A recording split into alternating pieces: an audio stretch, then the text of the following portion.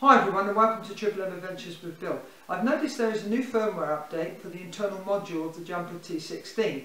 So I decided to produce a video on it to show you how to do the upgrade. I recently did the upgrade to my internal module where I had to do it manually because when I bought my T16 there was no bootloader, which I've done, and there's a good video by Joshua Bardwell and TMAC who show you how to do this. But this is the first one I've done where I've used the radio to update the firmware. Here is the web page you need to go to download the latest version of the firmware for your Jumper T16 multi-protocol internal module. The latest version is 1.3.0.53. The choices you need to make are the channel orders, which in my case is RETA, and then also either the INV or no INV file. I have to choose the no INV file, which I think is the one that you need to choose for all the internal modules for the Jumper T16. Now you go to the bottom and then you select the correct firmware. So it's SMT OpenTX RETA no INV. So click, and in my case I'm going to say save as, so that I can put it into a specific folder called RC Firmware. Now we need to put the firmware onto our Jumper T16 so that we can upgrade the firmware of the internal module. Now what we need to do is plug in our USB cable.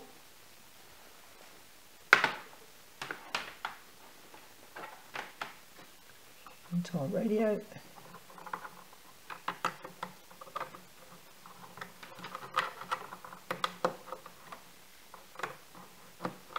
Sorry, I'm all thumbs and fingers because I can't move the radio.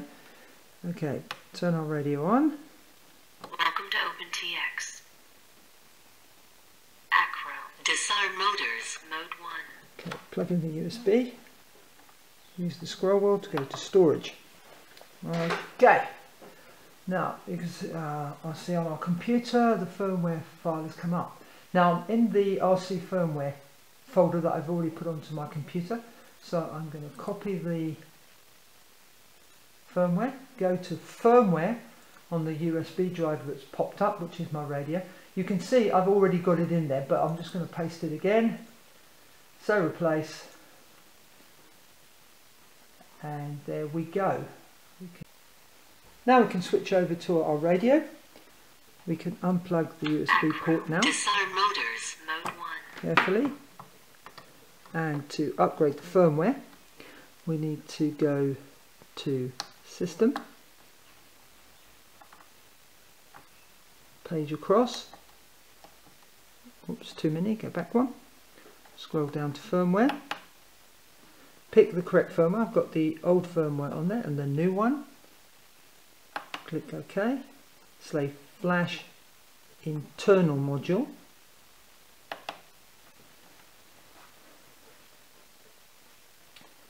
That's writing the firmware.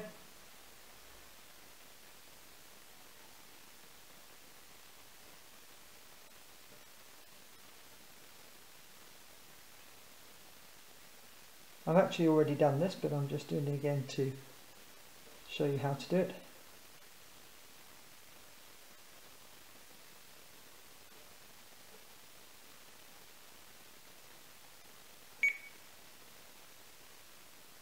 Job complete. Press enter, and then we can go return.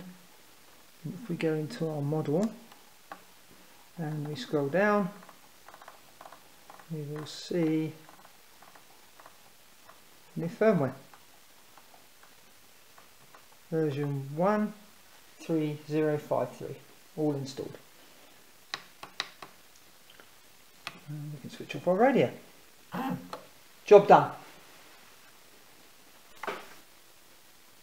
I'm attempting to become a full-time YouTuber, and what I want to do is, I know that people are busy, have busy lives, and they are, work for 8-9 hours a day. So what I want to do is ask you guys if you'd like me to do videos when there are updates of the firmware for your Jumper T16. So as soon as I basically will check every day to find out if there are firmware updates for the module or the radio, and then I will put a short video out saying, hey guys, there's an update. So if you could let me know in the comment section below if you'd like me to do that, then I will start doing that.